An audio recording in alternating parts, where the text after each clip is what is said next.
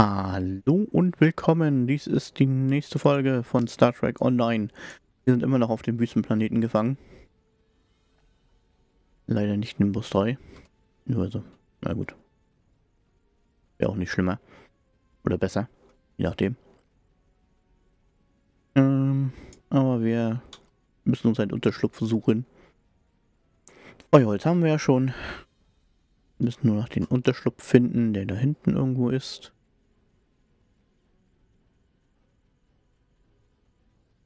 So.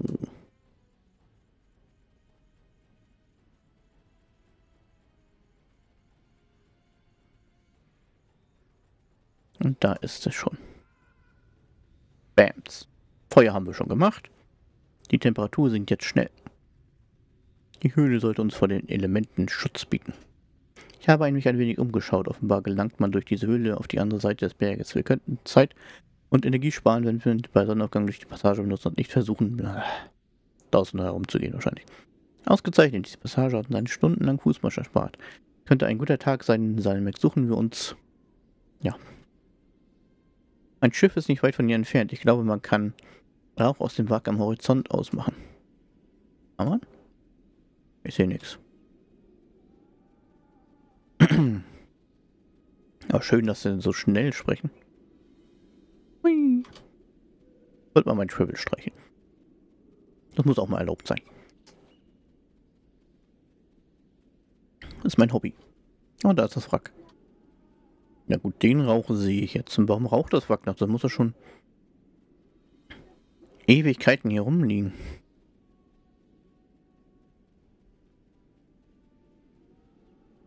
So.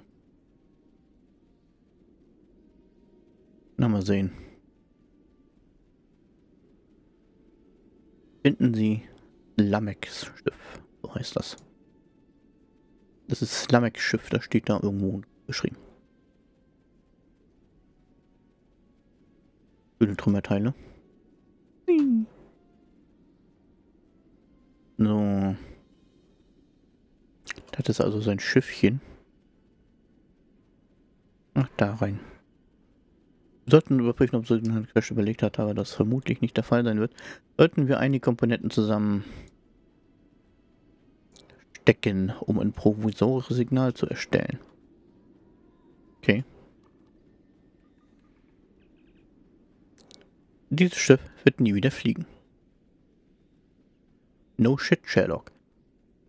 Beim Sturz durch die Atmosphäre des Planeten ist es schwer beschädigt worden. Wenn das Notrufsystem beim Abschuss nicht vollständig zerstört wurde, ist es 30 Meter unter Gestein und Sand begraben, sowie der Singularitätsantrieb und die Frachträume. Sie finden aber einen Notgenerator mit einer geringen Menge Restenergie. Rostenergie wäre auch schön. Sie sind der Meinung, dass Sie, wenn Sie die richtigen Komponenten zur Hand hätten, ein provisorisches Notsignalsystem bauen könnten, um Ihr Schiff zu kontaktieren. Sie könnten nur einige wenige Signale aussenden, um Ihre Crew über Ihren Auftragsorte zu informieren. Doch das sollte genügen. Na gut, dann machen wir mal. Laufen wir wieder hier hoch, sammeln die dämlichen Teile ein. Aber okay, wir sind ja Vulkanier. Wir haben es voll drauf. Weiß auch jeder, dass Vulkanier schlauer sind als Menschen. So. Ja, das haben auch Vulkanier so an sich. Die haben die Hüpfkrankheit. Wir müssen immer rumhüpfen.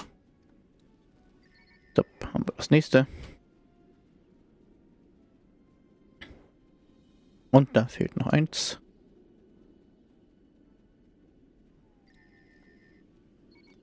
So. Jetzt müssen wir das nur noch zusammensetzen. Und anschließen. Und dann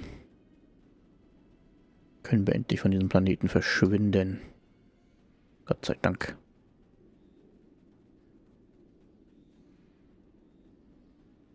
Gott sei Dank.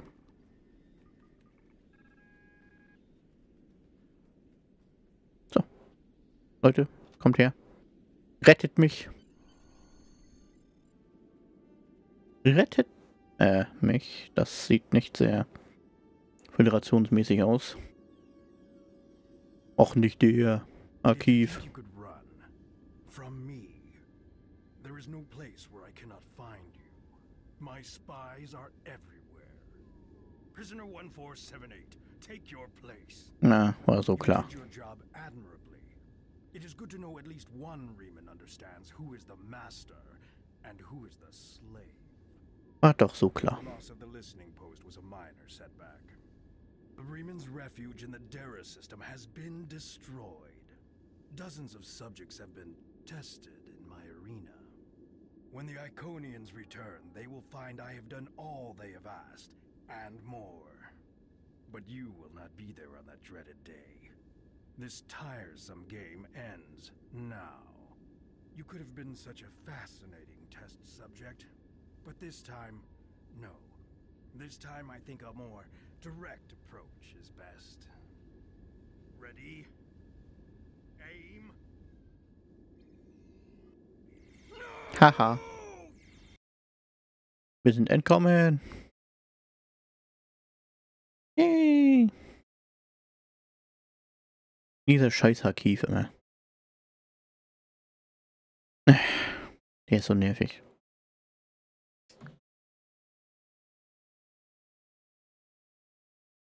Ach komm schon. Lad doch mal schneller. Was ist denn das?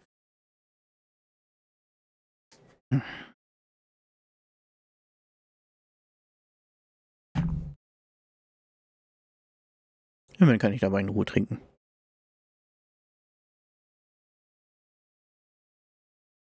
Und wie du patchst jetzt wieder rum. Nein, tut er. Was? Steht er zweimal? Okay. Seltsam. Gut, das haben wir geschafft. I apologize for Slamic's action. I had no idea there was a traitor in our midst. If his actions caused harm to you or your crew, forgive me. That was not my intent. However, your trip to the Nopata system was not in vain. Now you see. Now you know.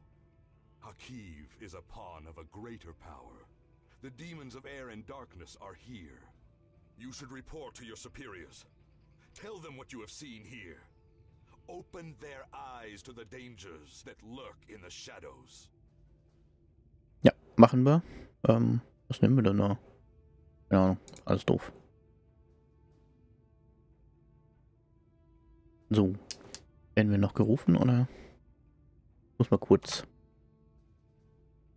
Hier ein bisschen zu lang geworden. Starfleet Intelligence has completed its analysis of the data you recovered in the Nopata system. There is a 67.47% chance that the Iconians are using the Tal Shiar as a way to influence the Romulan Star Empire, and that their persecution of the Riemans is directly related to this. Command is considering lending assistance to Obasek and his forces, but before we come into direct conflict with the Romulans, we want to try a more discreet approach. The data indicates that Hakiv is operating out of the Brea system. Long-range sensor scans indicate that there may be a major Tal Shiar installation there. We want you to infiltrate this system, apprehend Hakiv, and destroy the Tal Shiar's base. Hakiv must not escape. He may be the only person who knows how extensive the Iconian influence in Romulan space is. Okay. Akzeptiert. Sollen also Hakiv schnappen. Gleich hier nebenan. Das ist nicht weit weg. Und jetzt mal gucken. Man sieht die Waffe aber auch nicht ausgerüstet, die Heavy Weapon. Die will ich aber gerne noch testen. Deswegen machen wir einfach. Ach, ist schon drauf eingestellt. Föderationsalarm. Einfach nur hier ein Häkchen muss man jetzt reinmachen.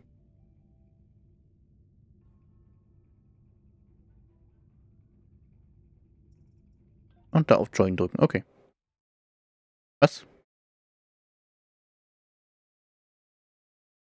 Das hat mich jetzt überrascht. Geht gleich los? Okay, das ist neu. Früher lief da mal so ein Countdown ab. Aber okay, wenn es gleich losgeht, geht es gleich los. Und wieso sehe ich hier nur schwarzen...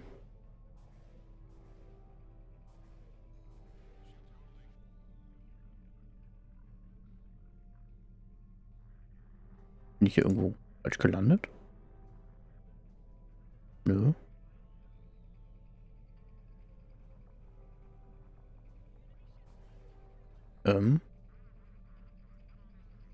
Nein.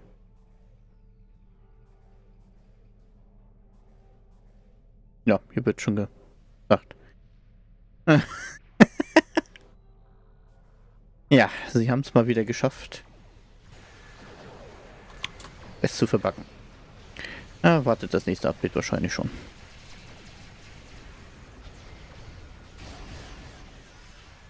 Hier können wir noch nicht wirklich sehen, wie unsere Waffe arbeitet, weil hier sind noch alle auf einem Haufen. Bedarf. Willst du nur mal sehen? Oh, das war wohl der Blitzstrahl, den wir gerade ausgesendet haben. Okay, so sieht das also aus. Ja, das wäre echt... Oh, toll. Nichts sind. Bin noch nicht sicher, ob der gut Schaden macht. Ich habe jetzt nicht so drauf geachtet gerade. Welchen Radius hat sie? Was? Wow. Komplett drumherum. Okay. Das ist mal gar nicht so übel.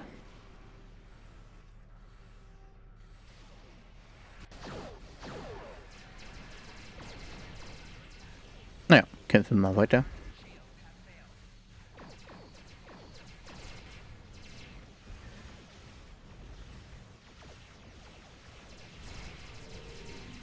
No, dagegen schön einsammeln.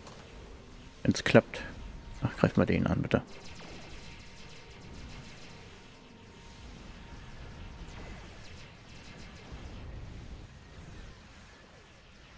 Kriegen hier so viel Schaden. Ne, sammeln wir hier die ganzen Gegenstände ein.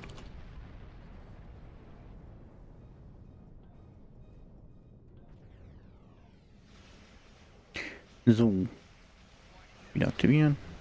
Ja. So ein schöner Blitzstrahl ist das. Gar nicht mal so übel. Optisch. Praktisch haben wir gerade ein Problem. Und werden gleich explodieren. Nein, ich will nicht.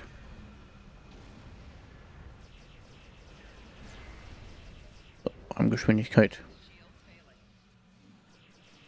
Ne, muss uns mal kurz zurückziehen. Weil sonst sterben wir echt noch.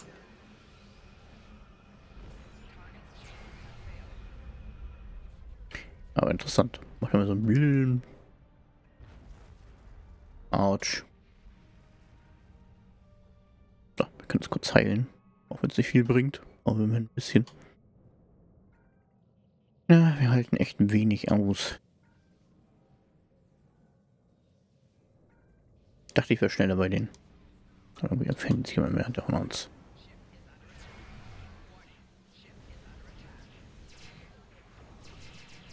So, machen wir die hier noch fertig.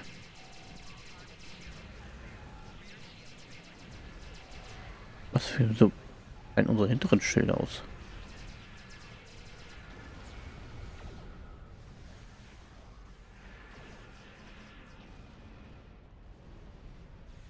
So, schön. Da sind noch Feinde. Gott, wo kommen die her? Warum sind hier noch zwei Feinde? Wir nehmen erstmal die. Da schießen die anderen mit drauf. Ah, okay. Vielleicht kommen wir auch gar nicht mehr dazu, irgendwas zu machen.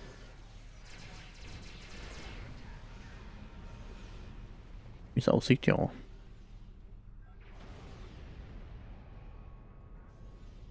So, gehen wir mal zu den anderen.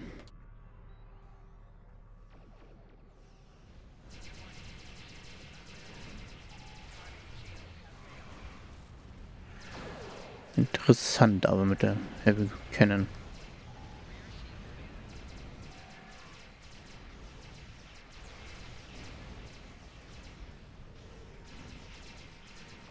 Also vom Schaden her. Ich bin nicht sicher, ob wir genauso viel machen wie vorher oder weniger.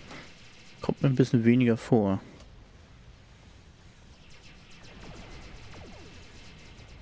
Wenn man so die Zahlen beobachtet.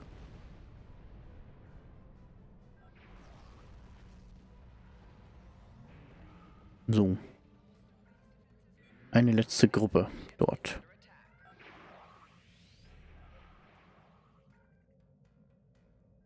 Na, ein bisschen schneller können wir ruhig ranfliegen. Kriegen wir unseren Torpedo. Kopf los. Wie schnell die unser Schild weghauen. Und faszinierend.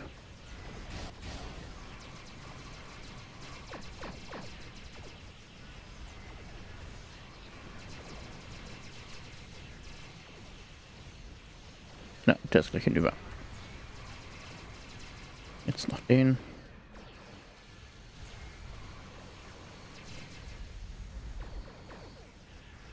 So, wo ist er? Da oben.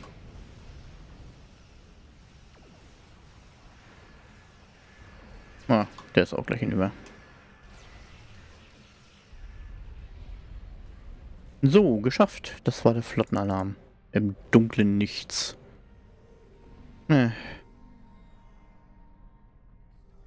Echt ein bisschen lächerlich. Tschüss. Dunkles Nichts.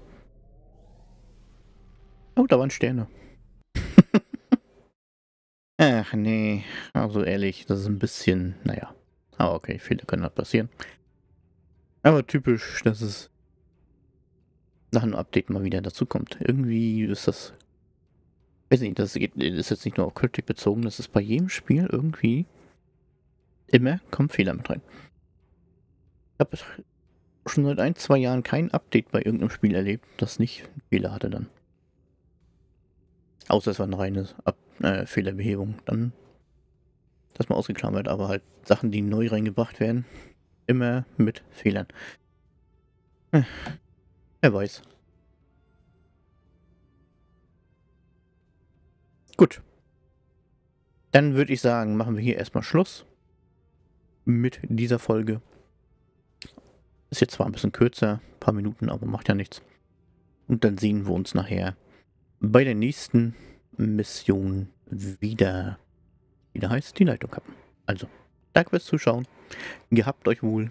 Habt einen schönen Tag, Abend, was auch immer. Bis dann.